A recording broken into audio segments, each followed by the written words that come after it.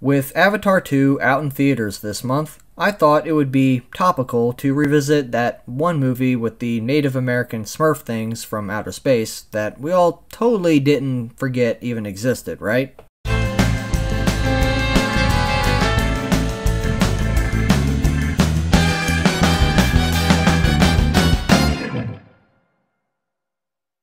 Alright, the Avatar movie.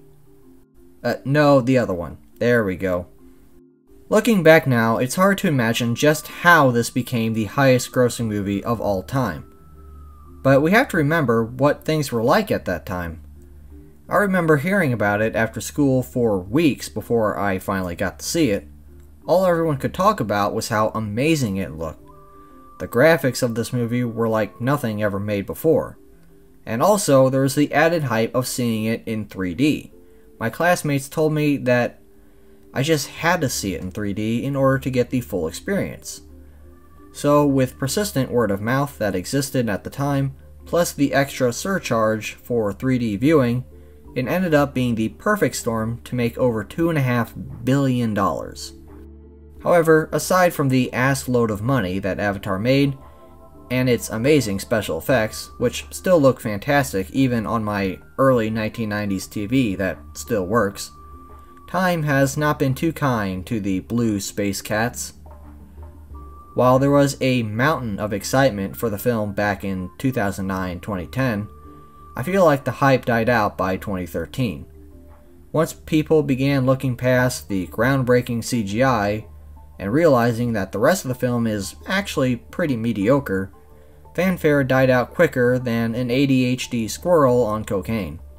The common complaint people have about this movie is that it's a ripoff of something else.